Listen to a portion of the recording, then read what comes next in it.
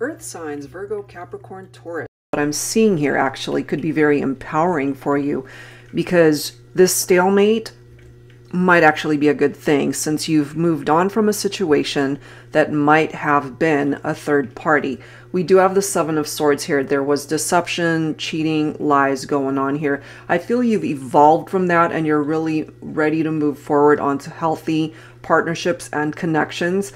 But the interesting thing too, because for my Divine Feminines, you're coming in as the High Priestess, I feel whoever it is that you detached from in this third party, they're still yearning for you. They're still thinking about you, possibly missing the intimacy between the two of you. And I don't just mean the sexual part of it. You know, they're just missing your company.